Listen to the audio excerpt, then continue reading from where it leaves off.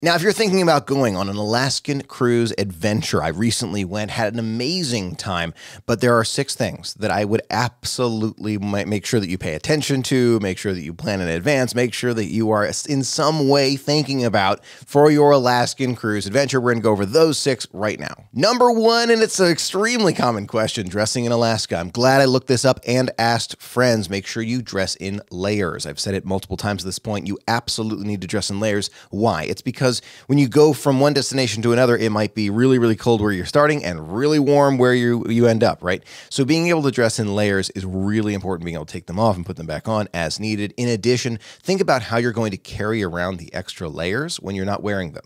So for me, I realized that I could put an extra, one of my longer shirts into the sleeve of my coat, right? So I could just carry the coat around with everything basically in the coat. So think about that in advance of your cruise, especially when you're out and about on these excursions. The temperature is going to vary a lot. In addition, don't forget the rain equipment, right? Make sure you are ready for the rain at all times because more than likely it's going to happen at least once on your cruise. Number 2 on my list of things that you definitely don't want to miss on an Alaskan cruise, make sure you book those excursions. Don't miss them. They're absolutely worth it. Some of them are more expensive. It's true, and you can book them through the ship or not through the ship. You have different choices. I've gone over that in a different video. However, you're going to want to book those excursions, whether it be for whale watching or the Alaskan Lumberjack Show. There's a lot of different things to experience in Alaska, but when you take the excursion, it takes you that extra step. Many of the things I did were on excursions. Some I did self-guided tours. Loved them both, really did. And I would recommend it, of course, but I think more than likely I would say, hey, head to those excursions first,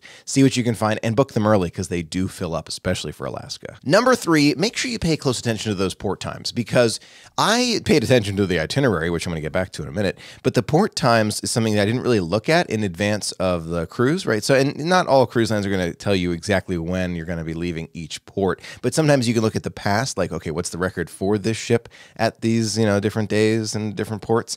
Our ship left, I think it was Ketchikan, at 11 in the morning, right? 11:30, something like that. And it was a long, long sail from Ketchikan all the way to British Columbia. So that was something that really kind of took me off guard. And we didn't have much time in British Columbia either. So it cut 2 ports pretty short. Glad we went, glad we experienced it.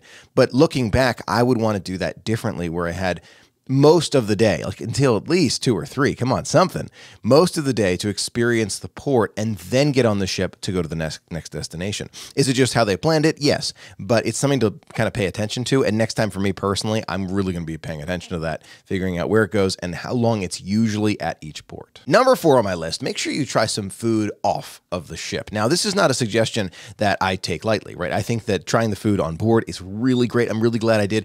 I missed the opportunity to try food at the port. It's true there were long lines, $77 per pound crab, but apparently it is one absolutely not to miss. We had some delicious fish and seafood on board the Holland America Eurodam. However, I feel like we missed that opportunity. So don't miss it if you're going to Alaska. Try the food at the port or somewhere around the port. They're going to have some amazing food. Alaska is well known for this, so it's something to really be paying attention to. Number 5, stateroom choice. Now, this is something that I've been talking about a little bit. The veranda is something that I love. I've always loved having a veranda. It's great to go out there, get some pictures. I loved it. I enjoyed it. And if it's available to me, I would do that again, 100%. Is it required for Alaska? It's a really good question because this is one that I debated with for a long time. Do I really feel like I needed a veranda? In some ways, it's great having it. Did I need it? No. The reason why is because, especially on the smaller ship, I can't speak to the larger ships going to Alaska, right? But the smaller ship going to Alaska, I almost felt like if we had an ocean view, it would do just the same thing. I wouldn't do inside for Alaska, no way. But if you had an ocean view, just so you have a window out there to cut the costs, I would recommend it because if you want to run out there and get some pictures, you can easily do it on one of the higher decks. No problem. Now, I want to be very clear about this. I would get a veranda again. Why? Why is that? I enjoy going out there. I enjoy taking pictures. I did not utilize it that much. I just want to kind of make sure that you have all the information you need. Is it worth it? I felt like it was. And if I had the opportunity again, I would go veranda. But if there's like no verandas left available and I really want to go on this cruise, would I feel like it's just such a waste of a cruise to go on for the ocean view with the window outside instead of veranda? No, I wouldn't. I would be ready to go, ready to save some money and use some of that money on the excursions. That's me personally. Number 6 on our list, make sure that you know the itinerary of the cruise. Now, this is really important because when we were thinking about this cruise, we thought about it for a long time. Thought about which ship I wanted to go on, which one I really wanted to try a new line. It was kind of between Princess and Holland, to be honest with you, just because we wanted to try a new line so badly. And I'm glad we chose Holland because we had a chance to try a new line, that's true, but we also saw that it went to Glacier Bay. I've mentioned this multiple times. Apparently, the park rangers told us only 2 ships are allowed at Glacier Bay every single day. It's my understanding, just because of the requirements of the national park, something like that.